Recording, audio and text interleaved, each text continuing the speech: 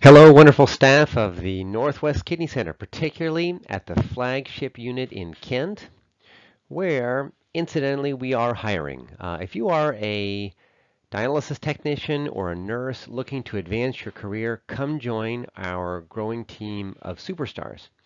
So today we're going to explore the wonderful world of calcium. A shout out to Leslie at the Burien Northwest Kidney Center unit for requesting this topic. Calcium is an incredibly important element with respect to human physiology.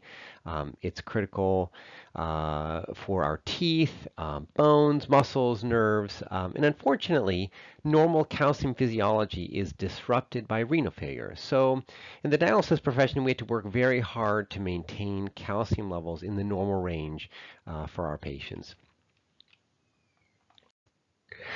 Today we have four objectives. First, we will review calcium physiology. Second, we'll discuss both dietary calcium intake as well as the use of calcium-based dietary phosphorus binders.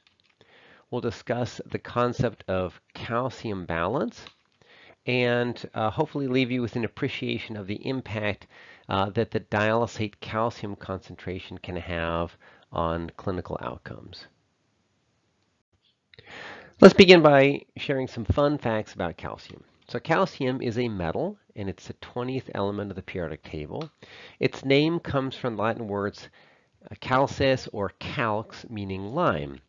And that's because the Romans have been using calcium oxide since the 1st century AD to make lime, which is used as a mortar to hold bricks together. And you can still see a lot of Roman structures held together by mortar composed of lime. But it wasn't until 1808 that calcium was officially isolated and therefore discovered by a British scientist by the name of Humphrey Davy. Calcium is sometimes known as the fifth place element. It's the fifth most abundant element by mass in the Earth's crust. It's the fifth most abundant dissolved ion in seawater, and it's the fifth most abundant element in the human body. That said, it is the most abundant metal in the human body, found mainly in bones and teeth. If you could extract all the calcium from the average adult person, you'd have about 2 pounds or 1 kilogram of the metal. Calcium is essential for animal and plant nutrition. It participates in many biochemical reactions, including building skeletal systems, self-signaling, and moderating muscle action. Let's turn our attention to normal calcium physiology. Calcium is the most abundant metal found in the body. Approximately 99% of calcium is distributed in the bones and the teeth, and the remaining 1% is found in blood and soft tissues. Calcium has many functions. For example, it's important for forming strong bones and teeth. It helps muscles contract as well as relax for normal movement. It helps transmit nerve impulses. It enables blood to clot normally. It regulates cell secretion, cell division, and cell multiplication. And finally, it's critical for many enzymatic reactions in the body.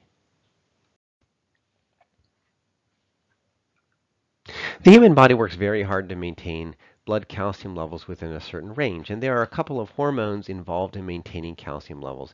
These are probably familiar to you. There's vitamin D as well as parathyroid hormone, or PTH. Vitamin D is a steroid hormone which regulates calcium levels primarily by increasing intestinal calcium absorption. If you don't have enough vitamin D in your bloodstream, you don't absorb enough calcium from your intestines, and then your calcium level runs low. Vitamin D levels are typically low in dialysis patients because the kidneys normally help synthesize the activated form of vitamin D. If you don't have good kidney function, you don't make as much vitamin D as you need, and then you have low calcium levels. Calcium levels are also low in dialysis patients because of phosphorus retention. Turns out that high phosphorus suppresses the renal synthesis of an enzyme called 1-alpha hydroxylase, which is important in synthesizing vitamin D. The bottom line is that calcium usually runs low in patients with kidney failure because they don't have enough vitamin D in their body and because of phosphorus retention. That's why we give our patients vitamin D in the form of intravenous Zemplar or paracalcitol. Parathyroid hormone, or PTH, is produced by parathyroid glands. These are 4 small glands on the neck. The purpose of PTH is to maintain serum calcium levels within the normal range. So PTH gets secreted from the parathyroid glands and it goes into the blood and it circulates to the bone where it binds to receptors on cells called osteoclasts. These are Pac-Man-like cells which chew up bone in a process called remodeling. This releases calcium and phosphorus into the blood. It's important for maintaining calcium levels in the blood, and it's also important for maintaining bone strength. The major regulator of PTH secretion is low calcium. Low calcium levels are a very potent stimulus of PTH release. So for example, if we don't drink our milk or eat our cheese or whatever, our calcium levels run a little bit lower, and that stimulates the release of parathyroid hormone, which again activates the osteoclast to dissolve calcium from our bone.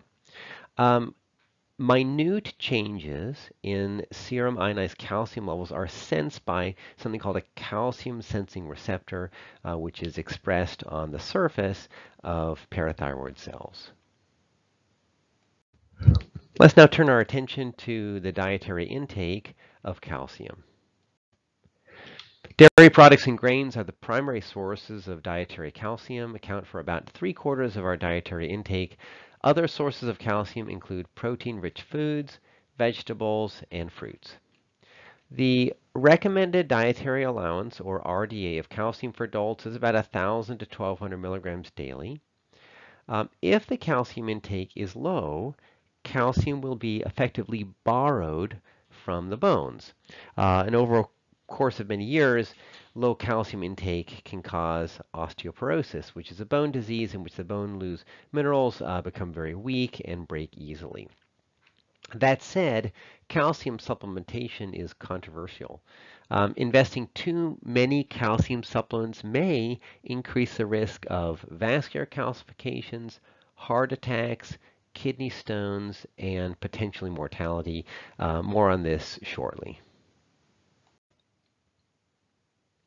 Dietary calcium recommendations for people with chronic kidney disease are different than those of the general population. This is in part because with progression of chronic kidney disease, phosphorus levels tend to accumulate in the blood, and that can bind to the calcium and lead to lower calcium levels or hypocalcemia. Additionally, almost all dialysis patients are deficient in vitamin D. Recall that kidneys synthesize vitamin D. So if you don't have kidney function, you don't make enough vitamin D. If you don't have vitamin D, you can't absorb calcium normally from the intestines, and that contributes to low calcium levels as well. So dialysis patients may need more calcium supplementation than the general population.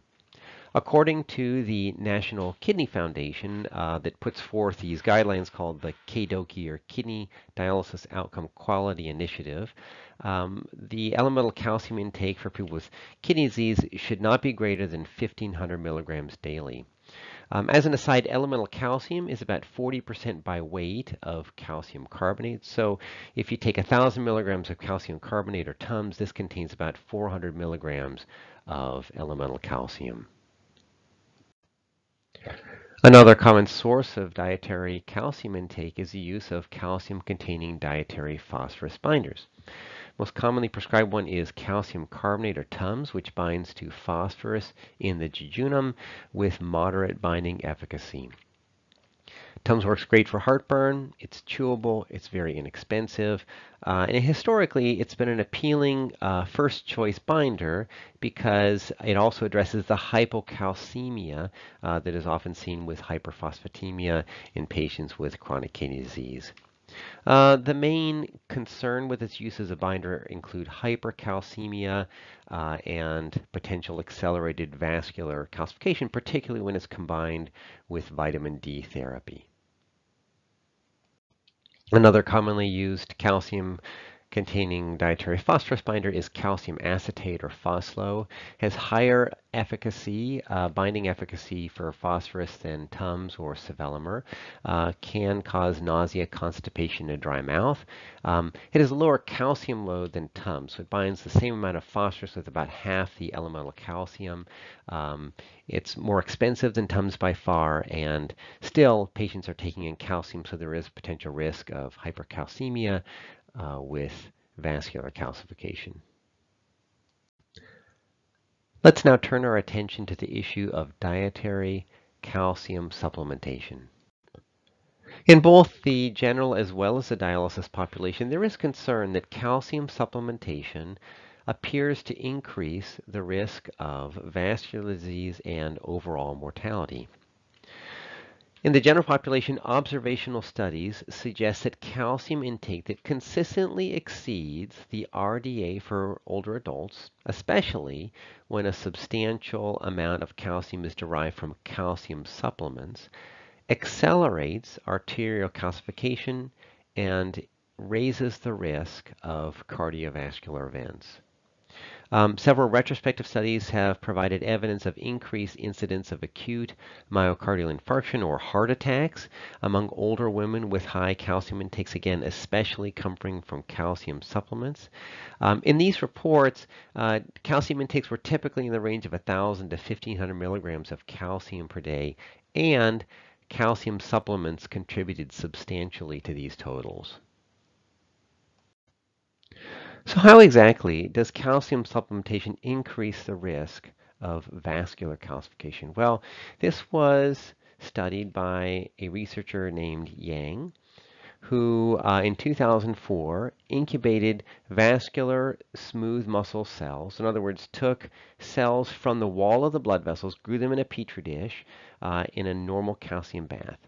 First thing he did was to add more calcium to the broth in which these cells were growing. And when he did that, he noticed that they produced way more calcification. So in other words, they began to produce bone protein that led to calcification of the cells. He repeated the experiment by adding more phosphorus, increasing the phosphorus concentration, and they produced even more bone protein, so they calcified even more. And then when he increased both the phosphorus and the concentration of the broth in the petri dish in which these vascular smooth muscle cells were growing, he saw way more calcification. So it turns out that high calcium levels as well as high phosphorus levels upregulate genes inside of the cells responsible for producing bone proteins. Essentially, they are turning to bone. It turns out that vascular calcification is a predictor of long-term reduced mortality. This is a study of 110 stable dialysis patients who were followed for about 5 years, and they underwent a CAT scan to find out how many blood vessels, how many arteries were calcified. Survival was best in those who had no blood vessels calcified, and survival was a quarter of that for patients who had 4 or more arteries that were calcified. So vascular calcification increases mortality. So we know that if we give our dialysis patients too much calcium, we can increase the risk of vascular calcifications, which is bad. Then again, we want to make sure that we give them enough calcium. We don't want them to not have sufficient calcium, for example, to maintain healthy bones. And this introduces the concept of something called calcium balance. Determining exactly how much calcium is needed in a dialysis patient is a challenge. Normally, excess calcium in the body is removed in the urine, but most dialysis patients don't make much urine, which increases the risk of calcium accumulation. In general, if a dialysis patient consumes more calcium than is removed by the dialysis procedure, then calcium accumulates in the body. This leads to what we call a positive calcium balance. On the other hand, if the dialysis procedure removes more calcium than the patient consumes, there is a net loss of calcium from the body, and this is called a negative calcium balance. A positive calcium balance frequently occurs in dialysis patients for several reasons. These include dietary calcium intake, so a lot of dialysis patients still consume more than the recommended amounts of dairy products. the use of calcium-containing dietary phosphorus binders, the administration of vitamin D in the form of Zemplar, and as I mentioned earlier, diminished or absent ability to excrete calcium in the urine. So the positive calcium balance coupled with high phosphorus levels contributes to calcium deposition in soft tissues as well as blood vessels. Whether or not to maintain a dialysis patient in a state of positive or negative calcium balance depends on the individual patient. Sometimes we prefer a positive calcium balance. Consider a patient who has undergone a subtotal parathyroidectomy and is recovering from high turnover bone disease, what we call osteitis fibrosa, and now bone formation is greater than reabsorption. In this situation, the bones need a lot of calcium, so it would make sense to leave that patient with a positive calcium balance. On the other hand, a positive calcium balance may be harmful in a hemodialysis patient with what we call adynamic or low turnover bone disease, in which the calcium cannot be used to form new bone and instead gets deviated towards pathologic deposition in soft tissues. In this situation, a low or neutral calcium balance may be appropriate.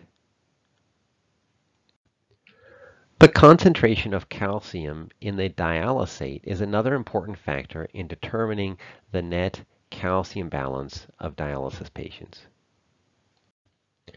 Calcium can be removed from or administered to a patient during the dialysis procedure depending on the calcium concentration in the dialysate. If we use a high calcium bath, calcium will diffuse into the patient during dialysis as if we were giving that patient an intravenous infusion of calcium. On the other hand, if we use a low calcium dialysate bath, then calcium will diffuse out of the patient.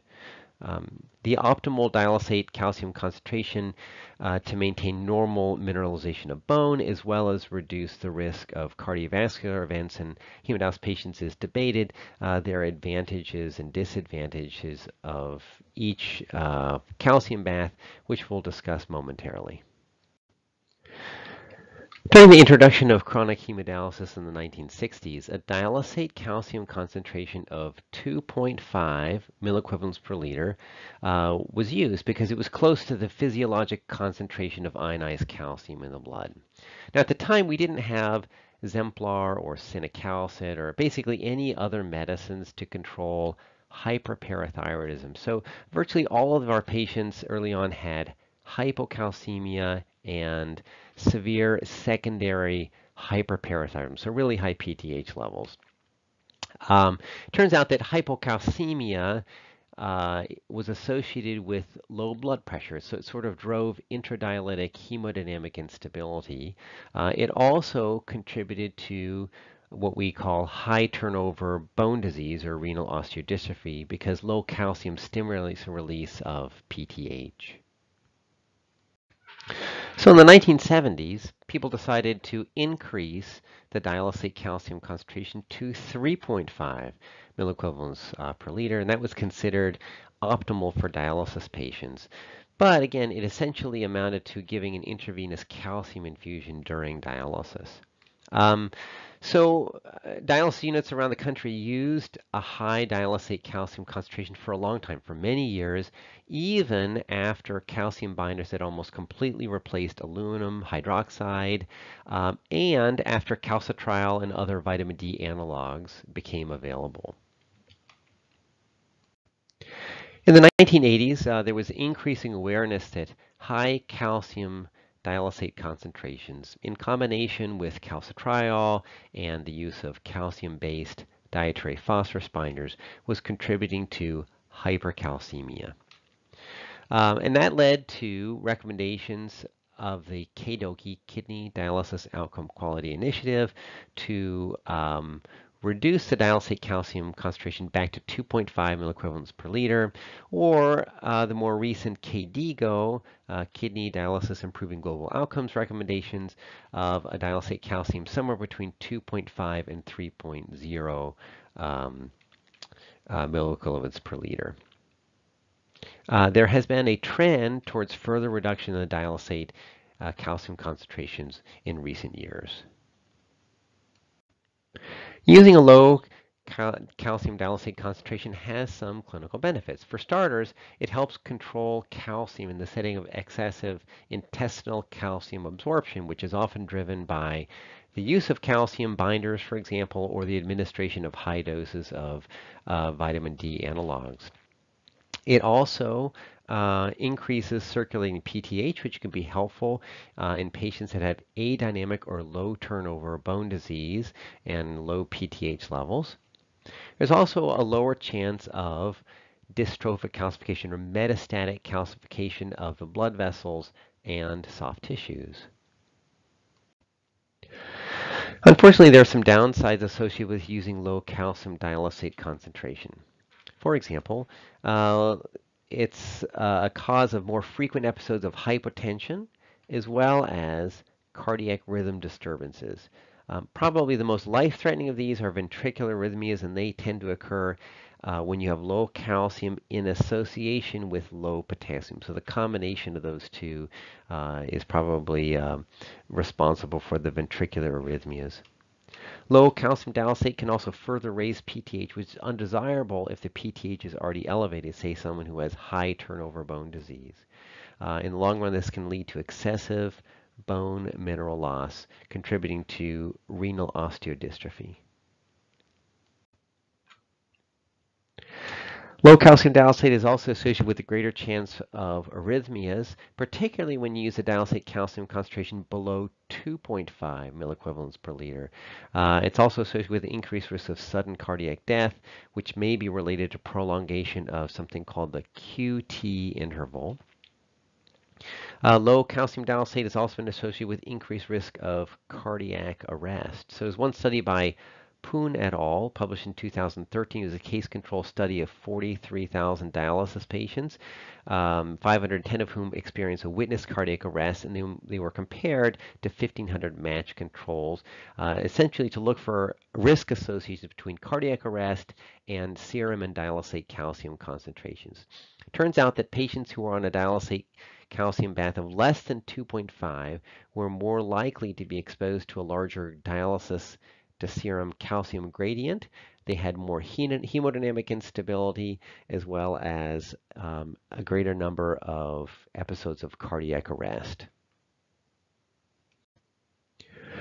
Really low dialysate calcium concentrations, so say below 2.5, were also associated with an increased chance of developing heart failure. So it was this one study of more than 350 dialysis clinics that transitioned patients who were already on 2.5 calcium baths to less than 2.5. And so they compared those that they switched over to less than 2.5 to those that stayed on the 2.5. And what they found was that not only did you have lower calcium levels as expected in the so-called converter clinics, but you had higher rates of hospitalization for heart failure, and you had more intradialytic hypotension. So you had more hemodynamic instability associated with low calcium levels. For this and other reasons, many nephrologists prefer to dialyze their patients using a high calcium dialysate. And there are several benefits. So for example, we've known for a long time that there's better hemodynamic stability associated with using a high calcium dialysate. So less hypotension, and all this probably relates to better cardiac myocardial contractility as a result of high calcium. So high calcium levels, calcium is very important for muscle contraction as well as myocardial contractility, so contraction of the heart muscle. And consistent with this are studies that have demonstrated that you have greater myocardial contractility when you dialyze someone with a high calcium bath. Finally, high calcium dialysate is useful in patients who have low calcium levels, for example, as a consequence of cinacalcet or Sensipar use, or patients who have undergone a prior subtotal parathyroidectomy. But high calcium dialysate is a double-edged sword. There are significant downsides as well. For starters, it can increase the risk of what we call adynamic bone disease by oversuppressing parathyroid hormone. Recall that PTH hormone activates these Pac-Man-like cells called osteoclasts, which chew up the bone, and chewing up the bone and then rebuilding the bone is very important for developing good bone strength. And so if you don't get that constant breaking down and building up of bone, you have what we call adynamic bone disease, and that's soft, very weak bone. The elephant in the room is that high dialysate calcium concentrations are associated with the risk of hypercalcemia and what we call metastatic soft tissue calcification. So it's particularly common in patients who use calcium-containing dietary phosphorus binders and receive Zemplar or calcitriol or other vitamin D analogs. Basically, these patients calcify their blood vessels. We know that increased calcification of blood vessels reduces your survival. And also, you can develop soft tissue calcifications elsewhere. I mean, in the lungs or in your muscles or in your joints. And all this is consistent with the concern of increased mortality. The dialysis outcomes and practice pattern study showed that more than 50% of patients with hypercalcemia were being treated with dialysate calcium concentrations greater than 2.5 milliequivalents per liter, and that the use of these baths was associated with increased mortality. All right, this concludes the main portion of our talk, and now let's summarize what we've learned. First, maintaining normal calcium levels in the body is physiologically very important for the function of many organs, your skeletal system, your teeth, your bones, the nervous system. It enables your blood to clot. It's critical for muscle function as well as certain enzymatic processes throughout the body. The recommended dietary allowance of elemental calcium is 1,000 milligrams a day for the general adult population and 1,500 milligrams a day for the dialysis population. Calcium supplementation in both the general as well as the dialysis populations is associated with an increased risk of vascular calcification, in some observational studies, increase in cardiovascular mortality. So be careful if you are taking calcium supplements. Dialysate calcium concentration should be tailored to the patient. In most cases, a dialysate calcium concentration of 2.5 is needed to maintain a neutral or negative calcium balance, particularly for patients who are using calcium-based dietary phosphorus binders. High dialysate calcium concentrations are associated with greater hemodynamic stability, so it's less hypotension, but a greater long-term chance of vascular and other metastatic calcification.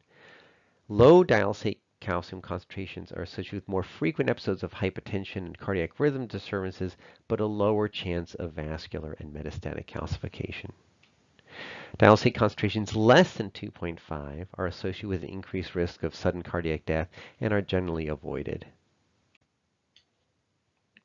All right, time for your quiz.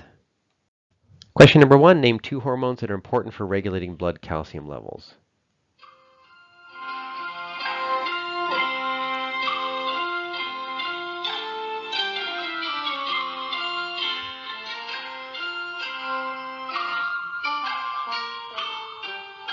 That's right, parathyroid hormone and vitamin D. Excellent. Next question, true or false? Calcium supplementation is associated with an increased risk of vascular calcification.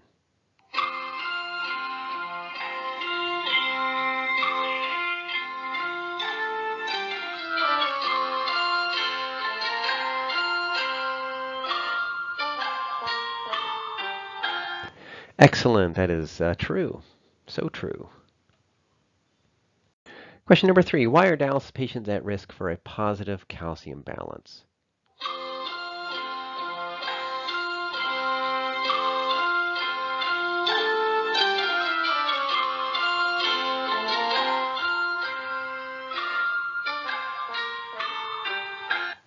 So there are many reasons. Dietary intake, if you consume a lot of dairy products, the use of calcium-based dietary phosphorus binders, the administration of vitamin D to our patients, and the fact that most dialysis patients don't make any urine or very little urine, so they have trouble excreting calcium from their bodies. Next question, what are some short-term risks associated with using low calcium dialysate?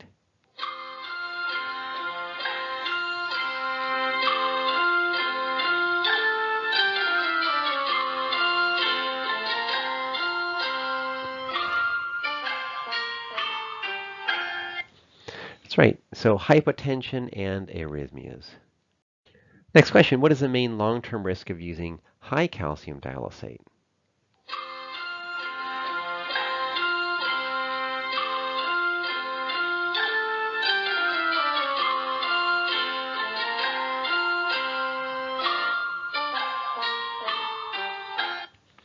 Excellent. So calcification of blood vessels and soft tissues. This is an example of knee radiographs, and so you can see all that calcium that's deposited in the soft tissue.